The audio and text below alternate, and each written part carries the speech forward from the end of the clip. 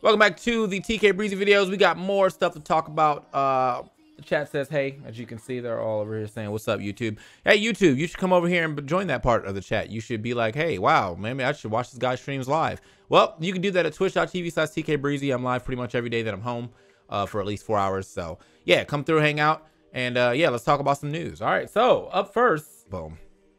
So Stripe made changes to their TOS, and now video game tournaments are on their restricted business list. As a result, StarGG is removing Stripe or Stripe support on October 9th, meaning no more paying for events with credit or debit cards. Yeah. So if you're trying to get into some tournaments, looks like you will not be able to use credit and debit cards in the near future, which kind of makes me think, oh, how do we do it now? Is that like, are we back to a PayPal future, a PayPal mindset? But yeah, that's happening. I'm not sure why that's the thing, why that happened. And you know what is going on at Stripe, where the people are like, yeah, man, fuck gaming tournaments. But well,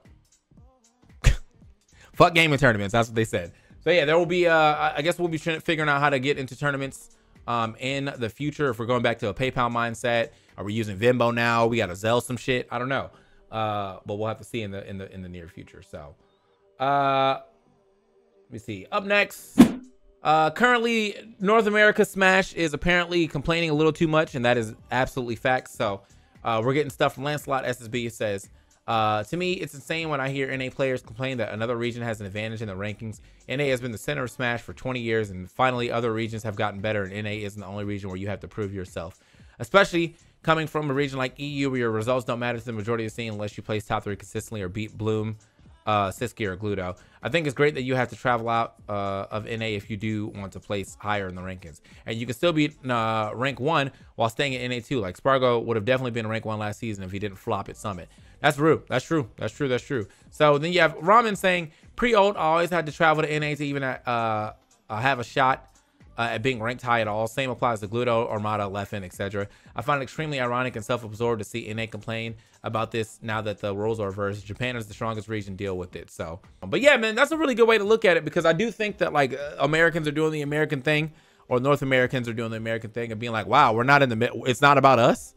That's crazy. It should be about us. That's unfair that like these guys can play well in their own region, and now it's counting toward our regions, even though these same guys definitely travel over here and beat our ass all the time too. So it just sounds like it's time for some more North American World Warriors.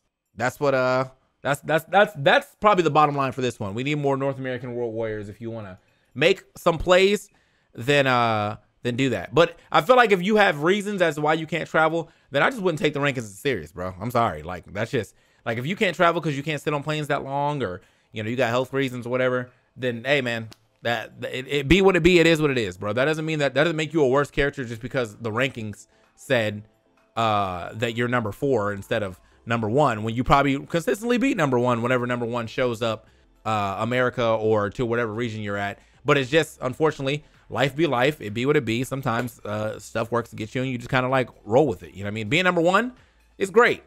And I think a lot of people will probably still see you as number 1, even if you couldn't travel, if you were beating people that often. So that's just my opinion. And then our next piece of news. What the? Vegas Smash has unbanned somebody. So as of September 1st, it has been a full year since Yume Atlas was banned for racially insensitive actions. Yume has asked for an appeal to his ban and has shown the conduct panel that they have reflected on this incident and grown as a person this past year. The conduct panel has decided to give Yume a probational period of 1 PR season starting October 4th. During this time, Yume will be closely watched for his behavior, and any repeating new offenses will result in immediate reban with major consequences. If you have any questions, comments, or concerns regarding Yume, please reach out to any of us on the conduct panel. So this is who's all on there. So you got a really good point right here of people who are arguing this really want no path of redemption. They don't want people to improve as a person. People are more likely to improve by rehabilitation and more likely to radicalize by isolation. So let me go ahead and look at the quotes, because that's really where you get the stuff. Boom. Me seeing Yume at a local. The Ku Klux Klan. The Ku Klux Klan. All right. Very curious if this is a unanimous vote. What the hell? Boo. All right. Now, I will say, I do think that there is that thing with Smash, and like after 2020 that everybody's kind of super vindictive and there really is no path to redemption here for a lot of people. And I like the fact that they give this man a year ban. He seemed to have reflect on whatever he's done. And then they were like, all right, we'll see if you got better. And if you don't, we'll probably just ban you again. I think that's probably the missing part of how Smash has gotten better. Like, I think Smash has gotten really good at like outing people and telling people like, oh bro, like, you know, that's not cool, blah, blah, blah, the other good stuff. But I feel like they also there is no path of redemption with Smash. So like, you can mess up once 19 years ago and someone can find out and then you're banned forever now. Even if you've never done that again and you've already learned from your mistakes and all that other good stuff, because that's just how Smash kind of operates at times. And that kind of sucks. You know, if people aren't going to fuck with him, they aren't going to fuck with him. It is what it is. You know what I mean? But if he is now not doing the things that got him banned and he understands why that was bad, then I think we're probably good.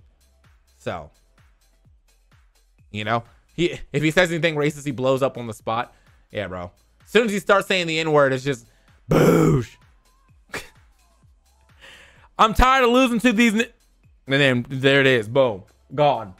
Just hit the button on him. There's obviously some stuff that is just irredeemable. Obviously. Like, I think a lot of the stuff that happened with Elegant, that like, I couldn't see no path of redemption for that man at all on the way back in. And, you know, some of the other more serious and heinous crimes that we've heard all through 2020. But for some of the other things that I've read where it's kind of like, you know, someone may have been a shitty boyfriend. Like, I can't really be like, yeah, that guy is a threat to the entirety of the Smash community. I just think that guy's kind of a shitty boyfriend.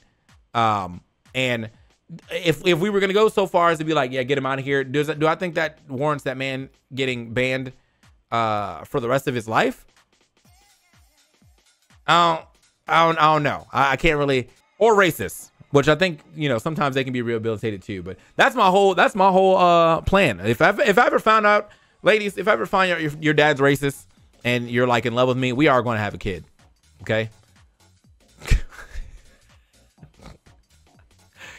I've ruined your family tree, sir. What are you going to do about it?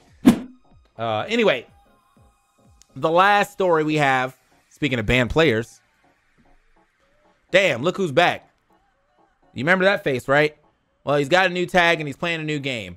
But seems like those people have now caught on to the fact that is Captain Zach. So they say, trigger word sexual assault. I just wanted to bring some attention to it since I felt like people should know who they're around.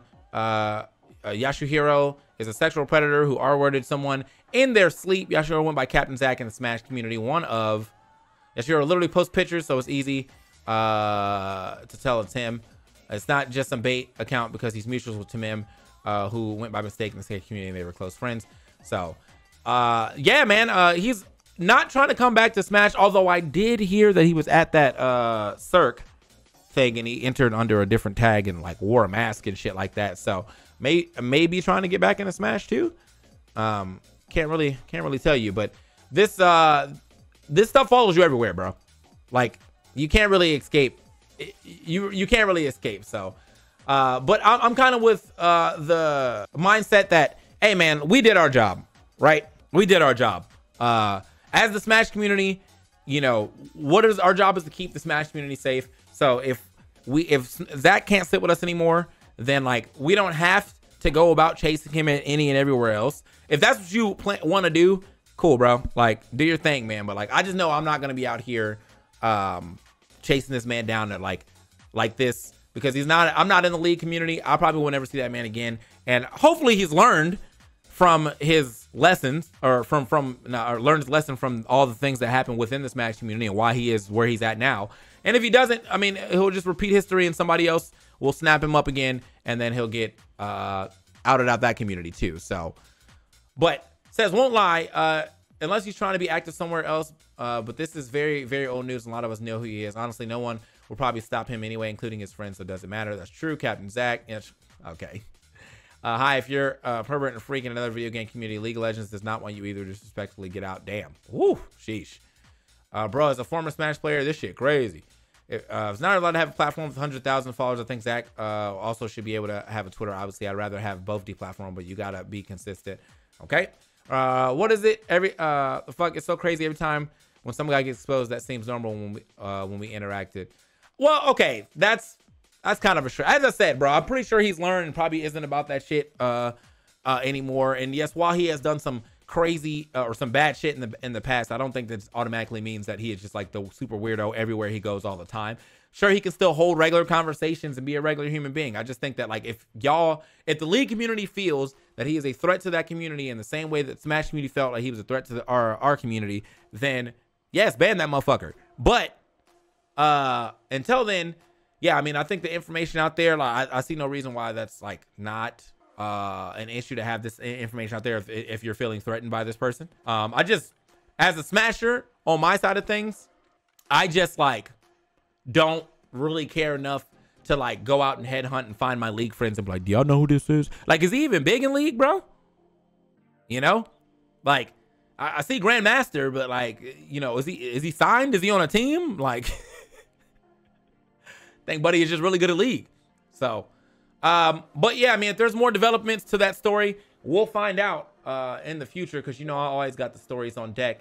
But yeah, I mean, it seems like the league people are not a fan of Zach either. So I don't know where he's gonna go next if he decides to go anywhere. But sometimes you just, I mean, like that, as I said, that shit follows you forever, man. That's a pretty big accusation to be not only, you know, part of a underage thing, even though you're the one that's underage, but also be considered the person who so like it's gonna follow him for a long time.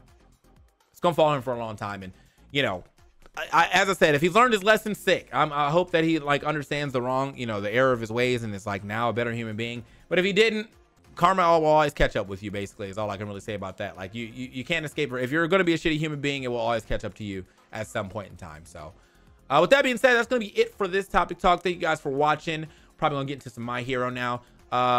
We do topic talks at least once a week, and if I don't do that, we'll probably drop some other videos that I can definitely do. So if you have not already dropped a comment or a like or a follow below, leave a comment, like, follow, anything that you want on your thoughts, especially if you have any thoughts on this video, leave a comment below. And if you haven't already dropped a follow here, or maybe even a sub here at the TK Breezy channel, make sure you do that on stream live. Very much appreciate that. We'll see you on the next video. Peace.